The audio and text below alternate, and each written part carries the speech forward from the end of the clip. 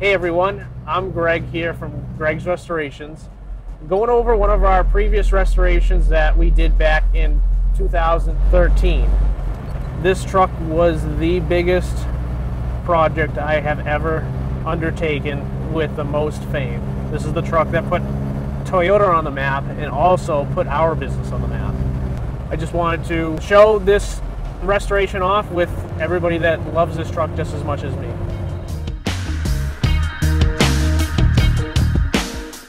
This is amazing to be able to actually take out this truck and drive it. I'm like living millions of guys' dreams, being able to take out this truck. Thanks to Bill and Patrick for allowing me to do it.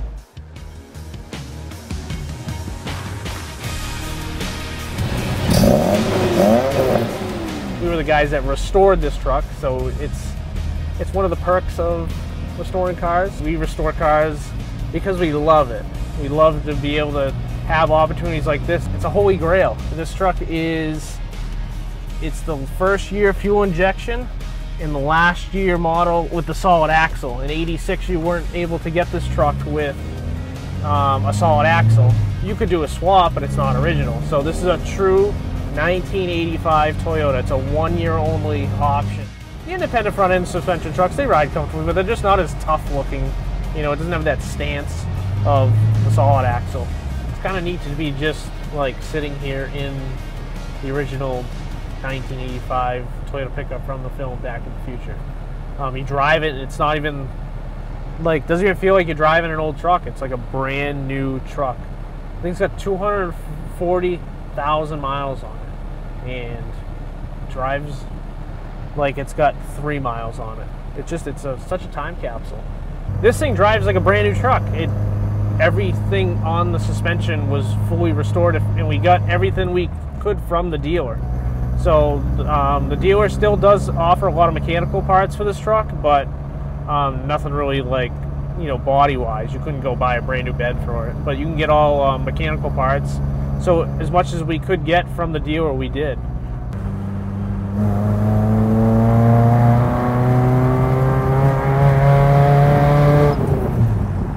Thing is it's so cool. Like, that's an 80s Toyota. It's the who's who in 4x4. Who could ask for anything more? Toyota.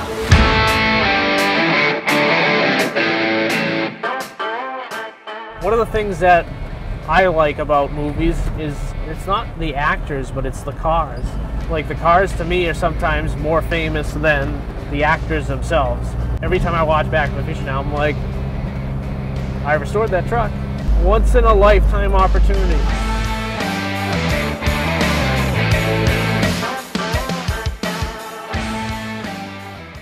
All right, guys, it's about that time we bring this truck home after being able to spend the afternoon driving it around central Massachusetts. The owners, Bill and Patrick Shea, are going to give you a tour of the BTTF barn.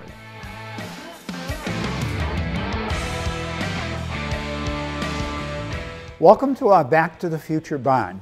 Today we're going to talk about one of our favorite items in the barn, and that is our 1985 Toyota that is prominently featured in both parts 2 and parts 3 of Back to the Future, and how it all came about. And I'm a person that believes in fate.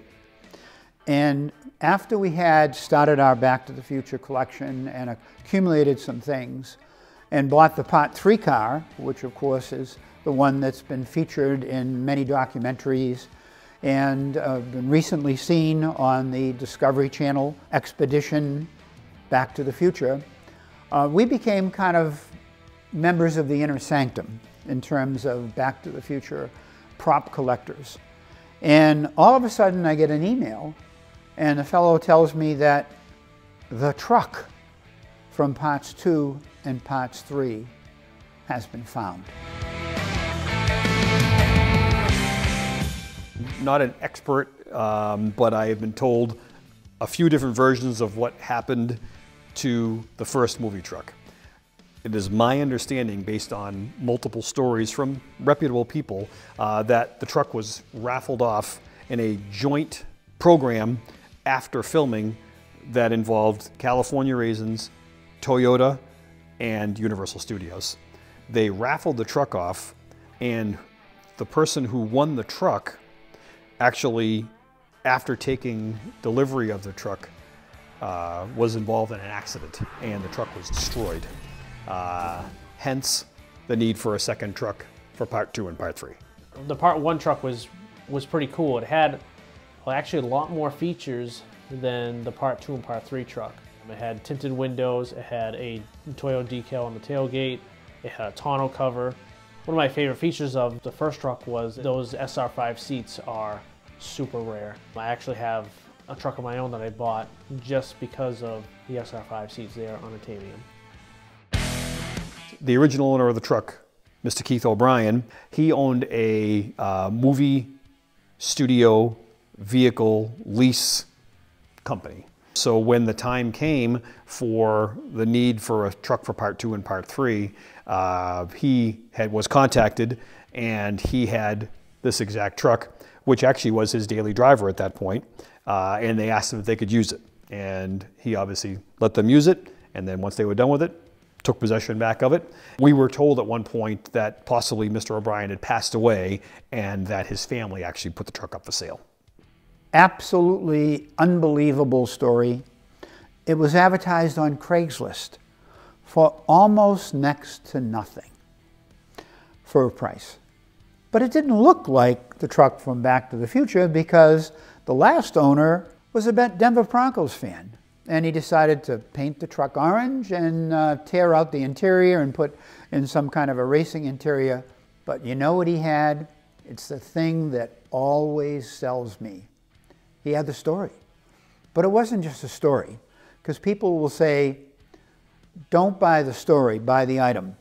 Well, I buy and sell things all the time, and my philosophy is totally different.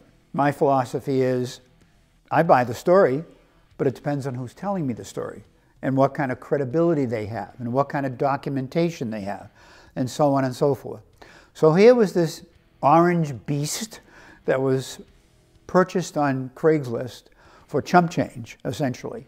But what it had in the back was files full of documentation that it unquestionably identified this as the truck from Back to the Future.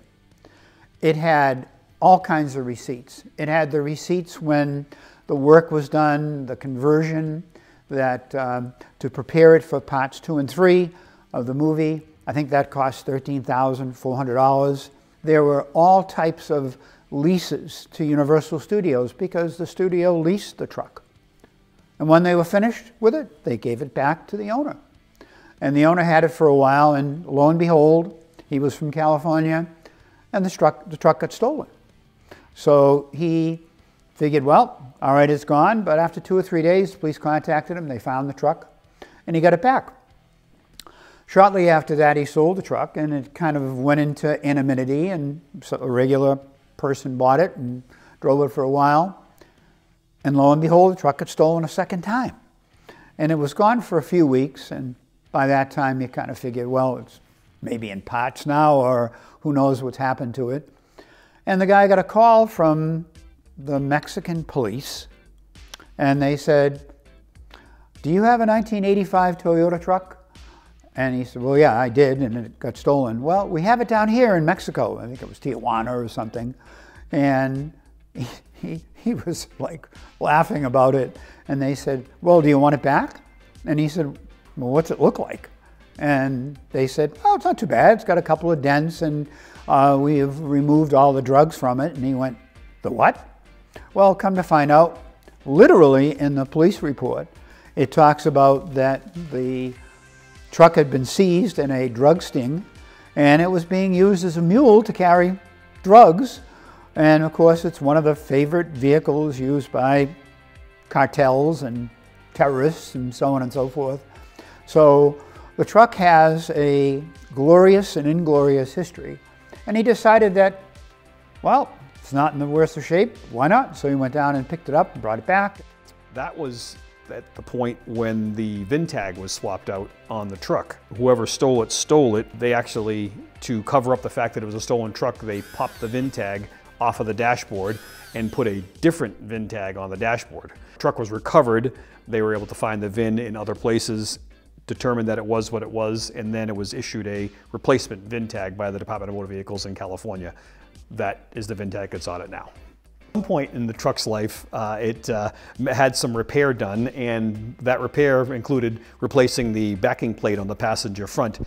And at the end of part 3, you may recall the scene when Needles pulled up next to Marty and Jennifer and wanted to race him. In one very famous photograph, you can see the backing plate, and there's a big tag, and it's a Toyota manufacturer's tag on this replacement backing plate. We were very particular about the quality of the restoration, so we wanted to replicate that tag, and it actually is present on the car now. Maybe a few times when my father wasn't around, I may have tried to replicate that scene, but we don't want to talk about that. Then it underwent its iteration to become the Denver Broncos truck, and it still was in pretty good shape, ran pretty well. But when the time came, he decided to sell it and put it on Craigslist. But he said, this is the truck from Back to the Future. Well, of course, it's the Craigslist from California, so we had no idea.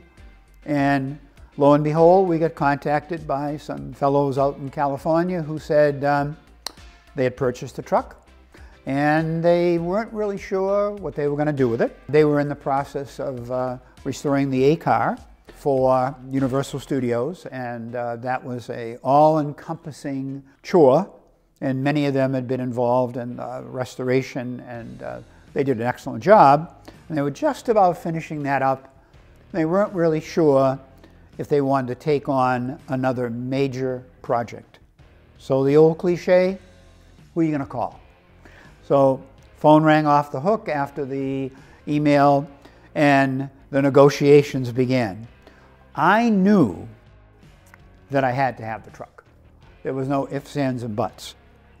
It was just a matter of the price being palatable and knowing what I had to do with it once I got it.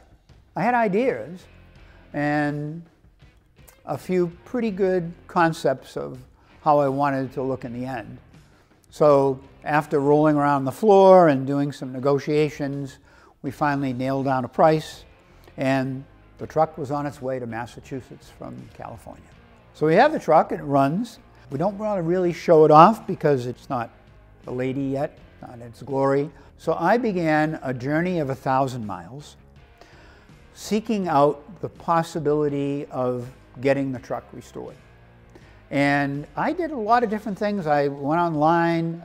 My son Patrick and I spent time looking for the ideal situation where we could get it done the way we want it to have it done and have control over it. So as a matter of fact, I'm pretty good at writing proposals and a pretty good negotiator. So I said, what better place to reach out to than Toyota itself? So I went online, tried to find the right contact person, and wrote a letter with a proposal. And I said, folks, I have what I believe is the most famous Toyota truck of all time. I have what I believe is the Toyota truck that put Toyota trucks on the map. And I would love to see it get a spectacular restoration. And I want to give it to you. I want to put it in your hands. I want you to do this. But I want to oversee it. And heard nothing. Didn't hear a thing. So this was the summer of 2013. Every year we set up at what was formerly known as the Summer Nationals. And this was the first year for a new organization to handle it, and it was called the Cars of Summer. And this is an auspicious event which takes place in Green Hill in Worcester, Massachusetts, the city where I grew up. And every year we go, and we're there for a special purpose, and that is to honor our Vietnam veterans. The Massachusetts Memorial for Vietnam Veterans is located at Green Hill Park. This is hallowed ground. And every year for the last 10 years, Patrick and I and his wife Nikki have set up at the show on the Vietnam Veterans Memorial. And we encourage people to have their picture taken with props and make a donation to perpetuate the memorial. And this has worked very successfully, and at the same time, there's a great car show going on. And that is where fate once again intervened.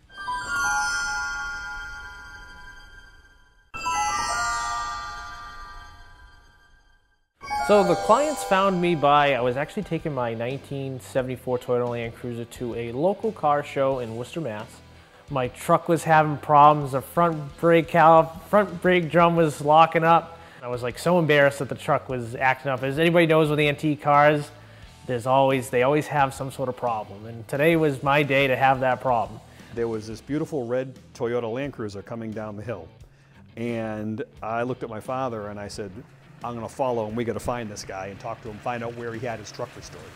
So as he was driving by, I noticed the truck said Greg's Restorations on the door. So I knew that we had found the person that we needed to complete our project of restoring the truck. So I said to Greg, who did that Land Cruiser? And he said, well, I did. And I said, what did it look like before? And he took out photos of it. And I looked at those photos and I said, that should have been crushed. It was so bad. And then we began to chat. And Patrick happened to have a couple of pictures of our Toyota on his phone. And I watched the reaction on Greg's face, and I was absolutely astounded. It was like the blood drained from his face, and he was speechless. And we told him we were looking for someone to do the job. And I'll never forget one of the first words out of his mouth. I'll do it for nothing. The Back to the Future Toyota pickup. And I had about just lost my mind right there. It's like the holy grail Toyota pickup. And I said to him, no. You're a businessman, you're a young man, and you have a business to run. And I'd like to think that we can come to some kind of agreement. Pulled in the driveway, they actually had a sign set up for us, welcome Greg's Restorations, and it was under a cover sitting in the driveway, and we drove up to it, and there it was, in its orange glory. He was sort of speechless. I wasn't sure if that meant because it was going to be a really big job, or that it was just the idea that he was in the presence of a piece of Hollywood iconic history for the first time. So we weren't in the clear yet. We had to show that we were capable of doing this job. So immediately went back to the shop and I did a full tear down of the inside of our shop for a tour. So I said, give us a week and then come over and check out our facility. And I cleaned the entire shop, painted the floors, painted the walls, organized the tools, made it like a museum. He was our guy. I was really amazed by his enthusiasm, by his youth, and by the opportunity to take this vehicle and turn it into the diamond that I was looking for. I'm going to put you on the map. I'm going to take this item and we're going to do this together. This is going to be a journey that we're going to engage in. We worked on basic antique cars and for local people, but this was going to set us on the map. So I had to knock this one out of the park.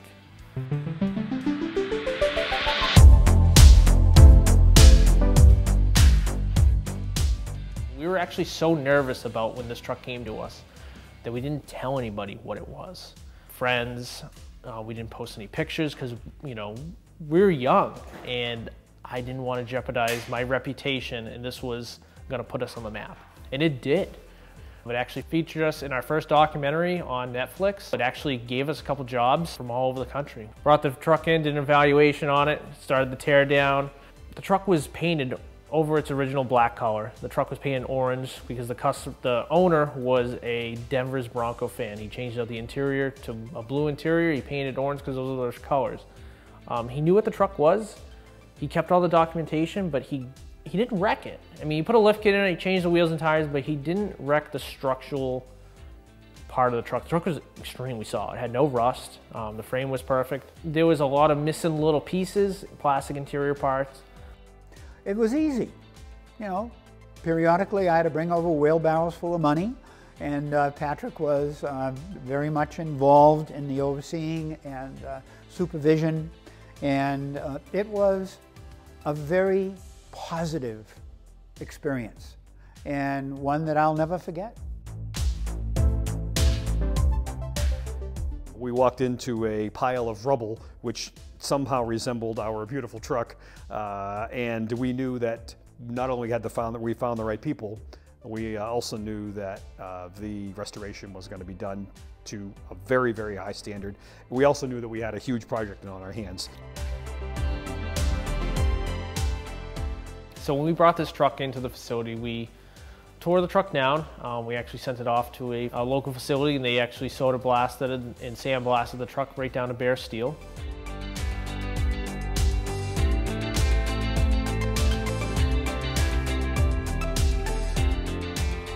When the vehicle was in bare metal, we started doing the body work and started to do a couple little repairs on it. The vehicle had very little to zero rust on it due from where it was living in its climate. So there was a few parts on it that we had to cut out and replace just with new steel because it was, you know, tended too bad. When we had everything cut out like that, that's where Eastwood's internal frame coating came into play, because we could actually coat all the insides of the panels. One of my favorite parts of this build was restoring the inside of the bed, because that's like an iconic part of the truck that nobody really sees.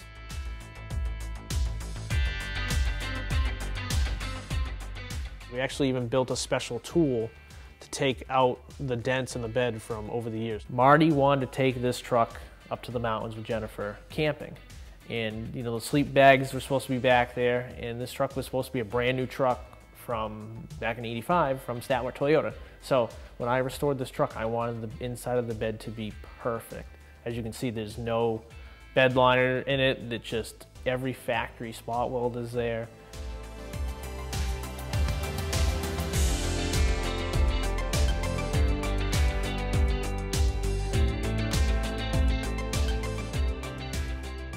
One of the main products that we used on this vehicle restoration was the Eastwood 2K ceramic chassis black paint. It comes in satin or gloss. We used it on all the suspension and frame components.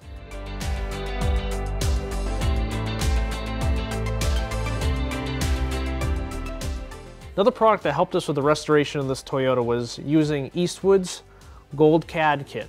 It allows you to easily replicate the look of gold cadmium plating on the parts and hardware of your vehicle. We could not re-anodize all of the components on the truck because they were already assembled and you could not take them apart to restore them. So this paint kit helped us reproduce the factory look of these components without blowing the budget. All the original hardware is the hardware that we used in this truck. Everything that we took off, we individually bagged, labeled, sandblasted. It was our first time ever doing all the zinc plating on all the hardware, so we bought a whole setup and individually dipped, you know, 5 bolts at a time, you know, every little station, and it was kind of cool because it was all done in-house.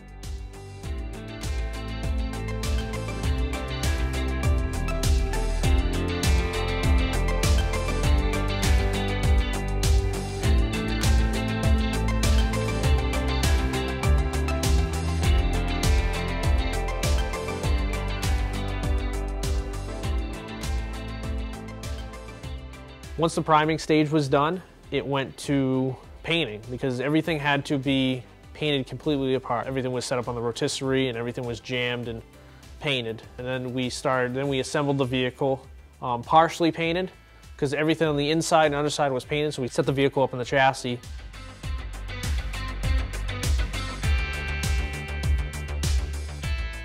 For all of our exterior painting, we use Sherwin-Williams Ultra Series. One of the nicest features that I like about the Ultra 7000 refinish system is it's super forgiving. And I've been using the product for over 15 years, and I've stuck with them ever since. Greg called me over and he said, come on over and see what I've done. And I said, Greg, I'm really busy, but if you tell me to come over, then I will. Oh my God, my Diamond is coming back alive. It had paint on it, and it was, I know what spot on is, because I know it in my heart, and it was spot on. You know, 22RE Performance in California, this was their first engine build for us, and it was, I believe, one of their craziest 22RE engines they built. This thing's got like a stage 3 engine, and it's got like the most horsepower you can factory put on this without putting a turbo on it. It's crazy. We knew that the engine had been replaced at one point already. The truck had 240,000 miles on it. As part of its rejuvenation, we wanted to make sure that it was absolutely perfect mechanically. We determined that the gearboxes, transmission, transfer case, front axle and rear axle were in good shape and just needed refreshing. But the engine was a different story. The engine was very tired, had multiple leaks, so we decided we're going to really give it a special engine. And we determined that 22RE Performance in California would be an excellent source, as that is what they specialize in. We contacted them. They were very, very, very happy to help and went above and beyond, we feel, to make sure that we got exactly what we wanted. The engine has ported and polished heads, it's fully balanced, has a roller valve train, a special header on it, a beautiful, perfectly running engine. Another shout out to a company that helped us with the restoration on this truck is LC Engineering in Arizona. One of the major features that we bought from them was the header system and ceramic coated exhaust system. Probably one of the hardest things on that truck we had to restore was the wiring harness. We did not rebuild and make a new harness just because it would be virtually impossible. So we repaired and restored the existing wiring harness. Used all the factory connectors if there was anything removed. This truck is 100% factory as possible. One of the questions we are asked on many occasions is how much of a lift the truck had, and the answer is it does not. The truck is factory height, riding on a slightly bigger tire. It's a 31 1050 15-inch Goodyear Wrangler radial on a US wheel, steel wheel, exactly like they were in the film. Height difference that may be noticeable on film is strictly due to camera angles.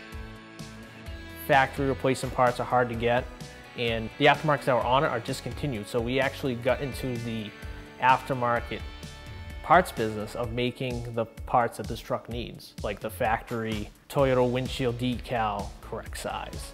The KC front light covers, they are discontinued from KC, but the owner of KC actually sent me a ripped pair of them, and we, over a friend of mine at John's, we made a replica of it, and we silk screened the KC back onto it. So we were the first company to reproduce those covers. Reproduce parts for these trucks that you can no longer buy. If you want to check out our eBay store, we have a few things on there for the restoration products that you need for this truck. We have parts trucks, we have parts. Any restoration questions, give us, shoot us an email and we'll go from there. Another cool thing about doing the restoration on this truck is after we restored this truck, I started seeing a demand for these bumpers. Because everybody's making clone trucks of their own. Also, if you want to have a truck built by us, we can build you a replica of this truck. We call them clone trucks. If anybody wants one built, we can source and build you a truck. Another company that assisted us with the restoration on this vehicle was Inside Out Customs. They are in Lunenburg, Massachusetts. They helped us with the interior restoration.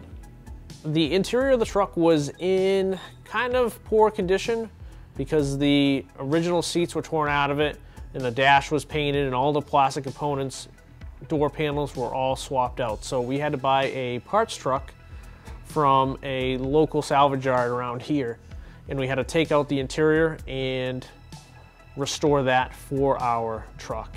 The door panels are actually original to another 1985 Toyota They were unrestored, they were just cleaned up. The seats had to be recovered with custom seat covers. You cannot buy these seat covers from any dealer or aftermarket company. They all had to be handmade. We matched the stitching to something that was close and ran with it. The dash was painted another color than it was originally, so we had to match the color with a SEM interior gray. It all had to be sanded and scuffed, adhesion molded, and painted. It was pretty time consuming because we had to tape everything up and we could not get any overspray on everything. The factory air conditioning still works and blows out cold air. Like, it just, you know, driving a classic car, it's kind of a necessity. You know, everybody's so used to having it, so it's pretty cool that this truck came with air conditioning. We're not just some restoration shop that just restores cars because they like to make a living. Like, we dreamed of doing this truck. I actually told Bill that I would do this truck for free when I first originally did it, because I was so excited this would take my business to a whole new level, and it did. One of the most challenging parts of this project was meeting the deadline. Usually it takes about over a year to 2 years to do a full factory restoration. We had 11 months to complete the project, to debut it at the Tribeca Film Festival and the 30th anniversary of Back to the Future. And we made it. It was pretty awesome.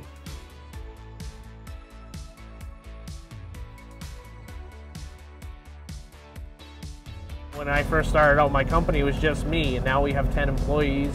My mom works for me. You know, I get to bring my dog to work. This truck has set us to like a higher standard. Like, restoring this truck, now I want to make all the trucks that I restored just as nice.